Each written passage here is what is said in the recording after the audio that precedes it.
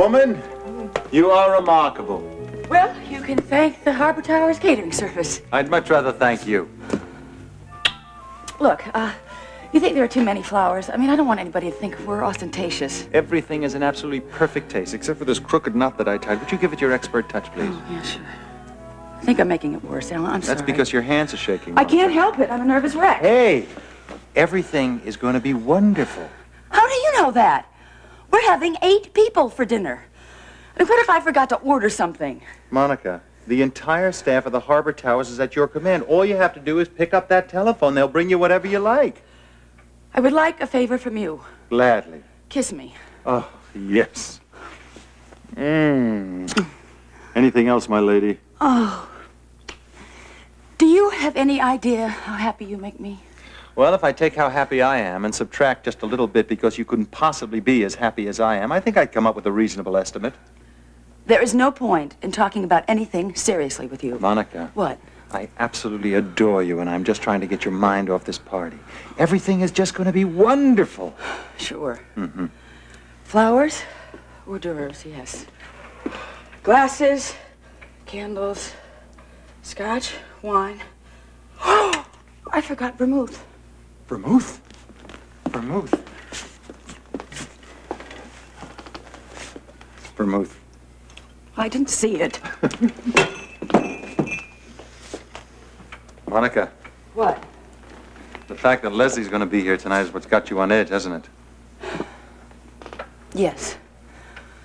I don't know, Alan. I can't explain it. There is just something in her attitude that's very unnerving. If you were going to be worried about being unnerving tonight, you would worry about Tracy, not Leslie Weber. Oh, Alan, I swear to you, if your sister says one thing out of line, I will kill her. No, I beat you to it. I had a nice, long, quiet heart-to-heart with my sister this afternoon, and she promised to be on her best behavior. We've heard that song before. Yes, but we've never been around Tracy when she's trying to impress a certain gentleman by the name of Mitch Williams. Well, all we can hope for is that Mr. Williams likes his women soft-spoken and demure. If he does, he's in for a heck of a shock.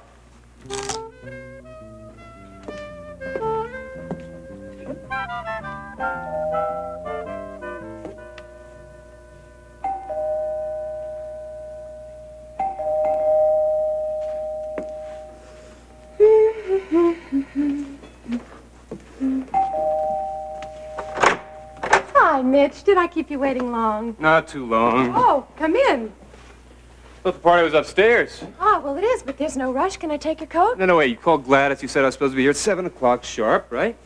Gladys got the message wrong. I told her to tell you to meet me here around 7 so we'd have a chance to chat. Want a drink? Why not? Great. Would you make me one, too? I've been having trouble with my bracelet, and I'd like to get it fixed, okay? What are you drinking? Oh, anything's all right, just as long as it's got lots of vodka, ice, and a whisper of vermouth. Oh, I had a little telephone call from Senator Redford today. No kidding. Huh? I'm impressed. What did Mike want? He wanted to have lunch with me to discuss my future plans for the November election. And what did you say? Well, I told him the truth. I said, I don't think that far ahead. Wonderful. Don't you want the senior senator from your own political party to ever call you again? I'm not worried. Well, you certainly should be. He's going to think you don't care about your own political career with remarks like that, Mitch. Oh, you're so worried about my political career. Why don't you call Daddy and have him call the illustrious senator and discuss my indifference? Do you want to tell me what my father has to do with this? Yeah, listen. Your father set it up. He arranged it. The senator didn't call himself. Or else you called your godfather yourself. Which was it? Neither. I had nothing to do with that phone call. My father had nothing to do with that phone call. But maybe next time you will take the time to get your facts straight before you turn down something as important as a luncheon engagement with a state senator. I didn't turn it down. Having lunch with him next week. Oh, Mitch, I'm so glad. You are a man on your way up. You know that, don't you? The sky is the limit. You can have anything you want. Yeah. You hit it right on the head. I can have anything I want. Of course. And if something comes to this lunch with the senator, I can take it or leave it. And it's my decision. You bet it's your life.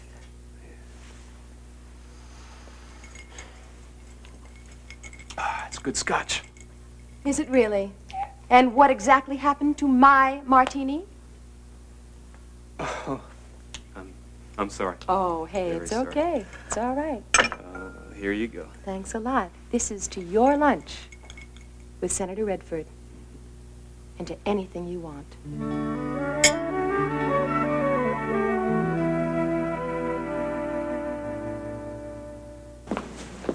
Leslie, you look beautiful. Thank you. Honey, I know I pretty much pushed you into going tonight, but I guarantee you, once we get there, you'll have a marvelous time. We'll be with our old friends. Well, except for Tracy and Mitch Williams. And I wouldn't exactly describe Monica as an old friend of mine. I thought that animosity between the two of you was something that was in the past. Yes, of course it is, and I'm trying very hard to keep it there, but sometimes it's easier than others. Why?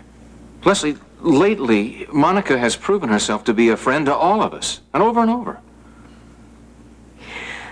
But there was a time when Monica was more than just a friend to you. Leslie, I thought we talked that out yesterday. We did. We talked about a lot of things.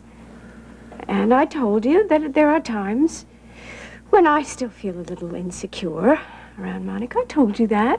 Then do something for me. When we walk into that party tonight, I want you to remember that you're with your husband, the man who fell in love with you and asked you to be his wife forever and ever.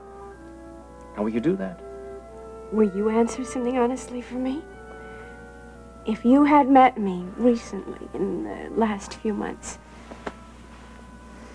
would you still have fallen in love with me and asked me to marry you? Absolutely, Leslie. You're still the woman that you've always been. And I still want to spend the rest of my life with you. That hasn't changed. And nothing will ever make it change. Thank you. That makes me feel a lot better. I mean it, Leslie. Just remember tonight how much I love you. I will. I can get through anything if I know that.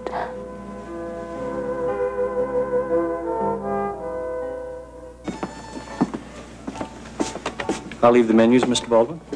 And when you've decided, just let me know. Thank you. Okay. Well, I told you we weren't going to be the only ones having dinner early. I'm glad we left home as early as we did, Scotty, while it was still light. Wasn't the drive up here beautiful? Yeah, it was. How about the sunset on the mountain? It was something else, wasn't it? Yeah. This is a really beautiful dining room. Have you been here before? Laura, listen. I want us to promise each other something tonight, okay? If I can. I want us to forget about everything that's happened before in our life. And I want us to think about tonight as being like a new beginning, okay?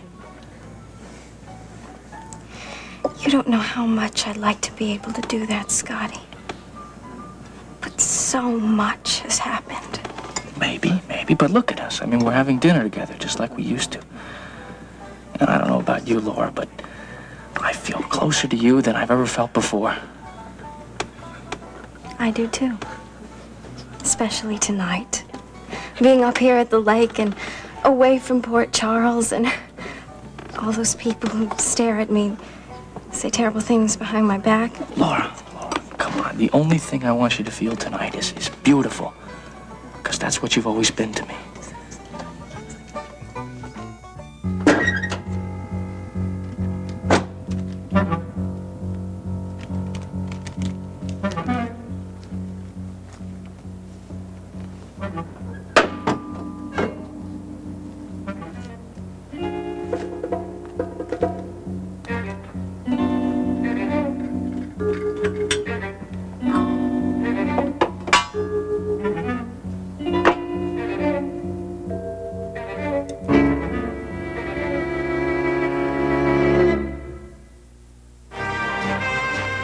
General Hospital will continue in a moment.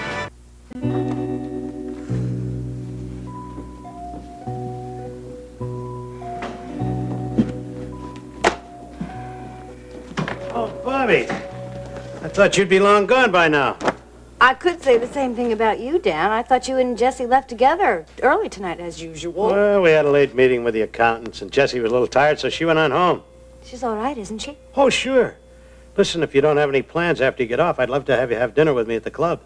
Oh, gee, thanks, Dan, but I've got another half an hour to go, and I think I better go right home and see if Jessie needs anything. Bobby, Jessie's fine. She's just a little tired, that's all. Well, thanks anyway, Dan, but you see, I'm waiting for this really important phone call, and I don't want to miss it. Well, I hope it's not from the same person who upset you so last night when he called. Last night? Listen, Bobby, I don't know what the phone call was about, and it's none of my business. But Jessie and I were very worried about you. We still are.